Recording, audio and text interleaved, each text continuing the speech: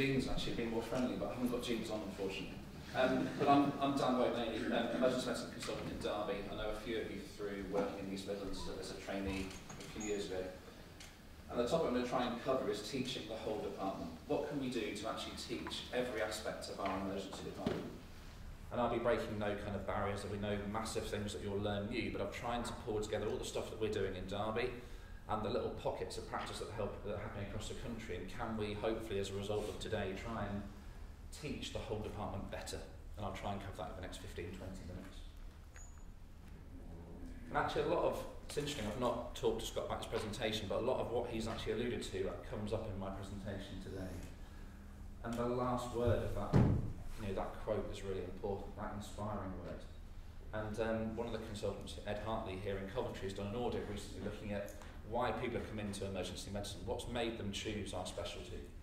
And what he found, he actually went down to the nitty-gritty of naming names of who are the people that have inspired and led them to go down the route of emergency medicine. And when you look through the names of those people, it's because they're teachers and because they're educators, almost without exception. So if we can leave today being inspiring and being inspired, we've done a good job at the email. So I'm going to cover a bit of background to the importance of teaching the whole emergency department. I'm going to talk about that from the perspective of Derby. And I'm going to, we're breaking no boundaries, there's no barriers, but certainly there's things we're doing which I think we can share and hopefully do better. And I'll cover what we're trying to teach, who we're trying to teach, some of the challenges we've had around teaching all of the emergency department, and maybe a few little nuances and things we're doing which hopefully we can share and maybe you might want to bring into your own practice in your own department. And for me, the big plea is let's learn from each other. I think we're all in our own individual silos, we're chipping away, trying to break barriers and chip through the granite wall of emergency medicine. And if we just share a bit better and share some of the work we're doing, we'll all, we can work together and be better. And then I'll put it all together and conclude. So there is no silver bullet. There is no one thing that will make everything better. And this is one department, our department in Derby, and I'll try and share what we're doing. But there's other stuff that's going on across the country which I've alluded to already. So the number one thing, and the thing I think we do quite well, is we value the people that we work with. And if you teach, if you educate, if you support the people that work with you, that will help your retention, your recruitment of staff, and that's what we want to do. And if we can educate, we can teach, and we can help our recruitment and retention, we will give better quality of care. I'm lucky enough to have our college tutor here from Derby, and one of the things that we in East Midlands are pushing quite hard, and what's become the remit now of the college tutor, is not just medical teaching, but it's whole departmental teaching. And the college tutor is now responsible for whole pan-departmental teaching, which makes the role of a senior medic in education very, very important, not just for the medics, but for the 90 nursing staff that we have, the healthcares we have, the ACPs, the EMPs. So we have a big responsibility to make sure that we teach all aspects of our department. And how do we get the balance? How do we get the balance between service commitment and education? We have huge numbers of patients coming through the door, we have challenges with staffing and recruitment and retention. How do we ensure that we continue to commit to provide education for all the people that come in, that are working in our department, giving fantastic quality of care? And that balance is very, very difficult. So a bit of background, we are 120,000 patients a year in the top kind of 30 biggest attendances, so we're a large DGH. And as a result of that, we have clear challenges of ensuring that we get that balance between service commitment and education and teaching. And we do have a reputation within the region for providing good teaching and quality of teaching, but we have to make sure that continues. And it's all very well to have a reputation, but you must ensure that we maintain that, and that's our challenge, our big challenge. I wrote this down, it actually frightened me, and I wrote down the numbers of people that we have in each different aspect of our department, and how do we provide education for all those different groups. And the total was nearly 200 people, 13 consultants, 2 associate specialists. We're lucky enough to have 25 middle grade doctors, 16 junior doctors, 12 ACPs, 15 EMPs, 90 whole-time equivalent nurses, and 20 healthcare. And across all of those, we are looking at how we can educate all those different groups of people. And that's a responsibility and challenge that we're taking on board, but is tough. I can't look out for the challenge as that guy riding his bike or the children trying to beat him, but either way it's certainly a challenge, him riding his bike. Like it is a challenge for us in our emergency department to make sure we educate and train all those people that I've talked about. How do we meet their individual needs, the collective needs, how do we meet their expectations, and how do we ensure that we sustain that while managing our clinical commitments as well. And that sustainability is really, really important. So I broke it into medical education, nurse education, allied kind of EMP and ACP education, and then a bit around the nuances of what we tried to do. So consultant education, I'm sure we were all doing bits of consultant education. In Derby we have about every 10 days, 2 weeks, we have a consultant meeting, and we try and ensure that we have education after that consultant meeting. That may be externally led by, we've had ophthalmology recently, renal recently, but it's protected time. That's important for two reasons. Number one, we continue learning and trying to educate ourselves. And number two, it gives us as a consultant body time both to have our meeting but also to learn as a group and bounce ideas off each other, and that's really, really important. I've alluded to our middle grade tier, and our middle grade tier is probably different from other departments, and I'll cover that slightly now. But we have two different tiers within our middle grade department. We have the traditional trainees who are making their way through the traditional ST1 to 6 and emergency medicine consultant through a CCT. And they all get daily, their monthly teaching released from commitments. They get FChem type training and support, and we provide a rota that ensures they can attend all of their teaching. And they're our number one priority. They're the people we want to get through that if we provide the right support and training, will become our consultants of the future.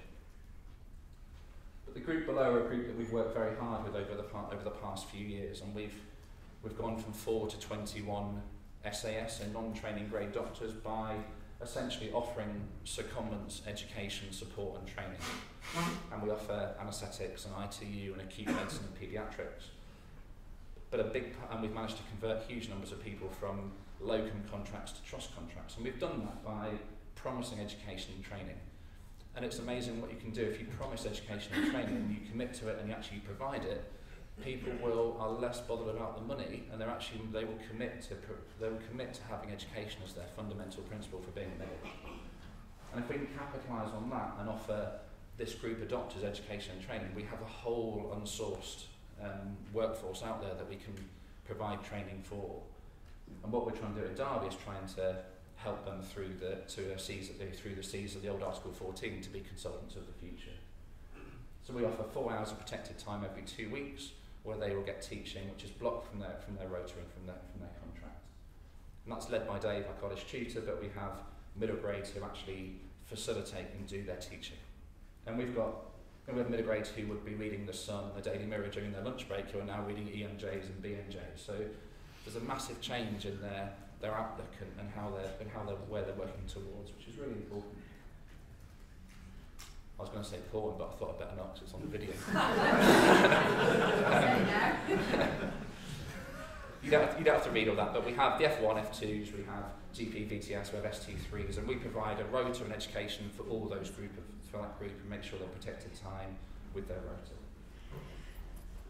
And we have med students. We all have med students. We talk to Pete, who's our med student lead. We have huge numbers of med students all the way from first clinical attachment ever to post-graduation.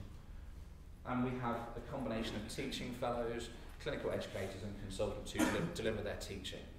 So we try to have protected, dedicated people providing teaching for the med students, because they are our doctors of the future. And if we can get people into emergency medicine early, when they're first as med students, we will have a more sustainable workforce further down the line. So we have a number of teaching fellows who are at middle grade level, kind of peri, MChem type level. We have sort of experienced nurses who provide clinical education for the med students, and we have all of us are doing med student teaching, but we have SIFT funding for the consultant group as well. So we work very, very hard with the med students as one of our roles. So what about nursing education, particularly ACPs and the EMPs first of all? We've got 12 ACPs, of which 3 are trainees and which 9 are trained ACPs. And we give them protected time with SPA time to ensure they can develop themselves. We provide dedicated time for the ACPs. But they're a challenging group. They have their own sort of expectations of education. They have their own they've risen to the top of their own field within nursing often. So we have to make sure we provide, and we back up what we're going to say, and we make sure that we do it as well. We've worked very hard with the University at Derby to ensure that we now train our own ACPs, and we now have up to about 40 ACPs in the trust, and we're hoping to employ and train more and more. But it's one parallel of a number of options for workforce, and whatever you decide to do for workforce, you've got to make sure that the backbone of that is education and training. Same for the EMPs, their protected time for study days. We're doing certain bits around head injuries and eyes, for example, where we're extending their roles and providing consultant supervision and support to make sure they get to where they want to get to and extend their skills as they want to extend their skills. And this has been the challenge, and I'd love to hear what people think about how we can make nurse education better. And I've been employed in Derby consultant for nearly 4 years, and I tried in my first year and a half to get nurse education going on my own, and it was almost impossible. And I'd love to hear what people are trying to do around nurse education. And it might be that we put it down, left it with the matron or with whatever kind of managerial kind of responsibility and roles you have, but I think there's a massive bit we can put in from a medical point of view to provide nurse education for this group. We have one whole-time equivalent who's a designated nurse educator. There's a breakfast club that's been reinstigated, which was early part of March, where we try and catch between the night staff finishing and the day staff starting, but they're doing 12-hour shifts. So the implementation and the uptake and the kind of desire for teaching at nurse level is quite difficult to actually implement. And there's huge numbers of people. So we've got some ideas, but I'd love to hear what people are doing and how best we can try and support that group, because I think we'd all agree that retention of our nursing staff is really, really important, and how can we help from a medical perspective to educate that group. There's some specific things we're doing. We provide, and I'll go through that from a support point of view, from an education point of view, and then with regard to being exam specific. So we have dedicated work-based assessment clinics, and we have consultant time where we will give blocked out time for both the trainees and the SAS doctors. And that might be for CBDs, for mini-caxes, for DOPS, because I'm with the day of my RETA, I had my RETA, and I had to get 9 CBDs, and I remember on the day running around trying to get these bits of paperwork, and it was a nightmare. And actually to provide some time for them off the shop floor, protected time, gives them that peace of mind that they will get the relevant bits of paperwork done. So we've worked hard on that, and that's something which we continue to work hard to do. They all get a budget, £1,000 budget for all trust employed doctors, which helps with courses and training and everything they want to do. And they get 4 hours of SPA CPD time per week, which I think is vitally important. So one of my other colleagues here is Pete, he's simulation lead, not just for the department, but also for the trust. And education-wise, as well as within our department, we've tried to get the department as good as we can, and then to actually have influence at a wider level, and influence at trust level and at divisional level and various levels to try and sell what we're doing at a wider level. And from a simulation point of view, we've done a lot within the department, and now we're trying to ensure that gets actually rolled out across the trust. So we have both in situ sim and we have high fidelity sim. And in situ sim, run by one of our middle grade doctors, he will come and will phone an alert through on the alert phone, but it will be a simulated patient. And so we'll simulate regularly on the shop floor with the nursing staff, the healthcare, as a consultant, and middle grade. So we have a whole MDT in situ simulation with then some dedicated feedback afterwards. And that helps to bring the team together, help team working, help camaraderie, everything else, which has been a really, really good introduction to our department.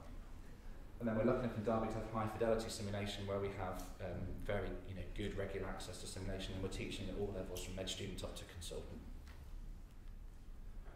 Exam specific, I'm the critical appraisal lead for the East Midlands, so we provide regional teaching, 10 sessions twice a year leading up to the FCAM exam.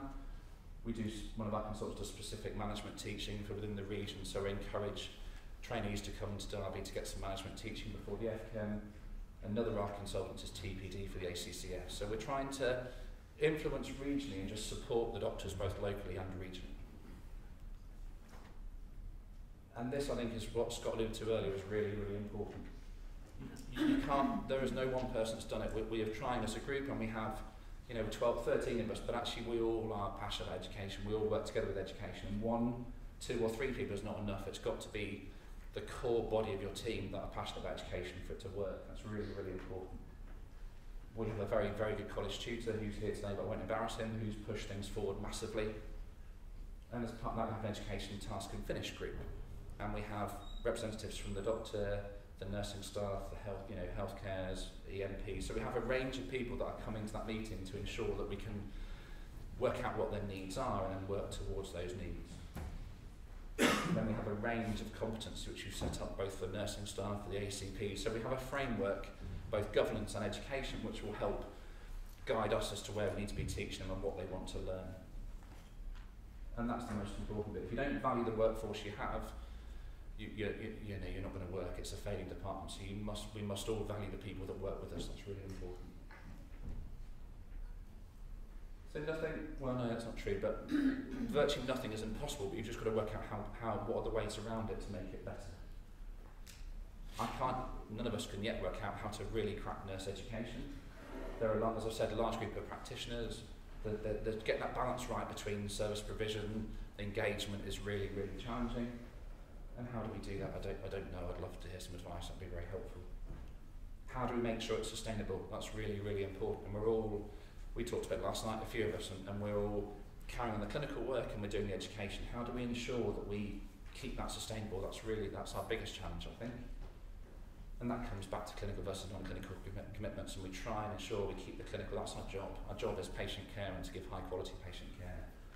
But we also have to educate and train to make sure the doctors of the future and the EMPs of the future and ACPs of the future are going to better give good quality care as well. And that balance is quite difficult to juggle.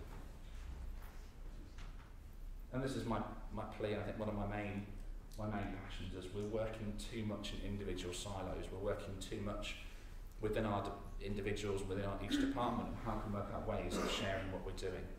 And a forum such as today with EMEC is a really, really good starting point to share that work that we're doing and try and help each other to be better educationists of the future. So it's something we should all be aspiring to achieve. We should all be working to achieve teaching the whole department. That should be one of our aims. And there's benefits from staff morale, for well-being, for recruitment and retention, but it requires huge amounts of shared thinking, shared working together, and there's got to be a motivation and a passion to make sure that it happens.